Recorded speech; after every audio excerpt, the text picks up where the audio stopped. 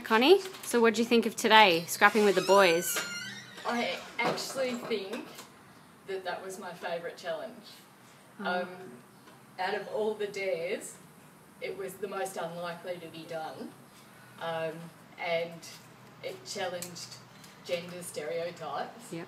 And all of the boys got really into it. They loved, they got quite particular about their layouts and defensive. No, I want it here, not there. No, no, I don't want that, I want this. They're very particular and very interested and very enthusiastic, and I loved seeing them get enthusiastic about a craft that I love. So it was a perfect afternoon. I just loved it. Oh, great. Best challenge ever. Great, thank you very much, Scotty.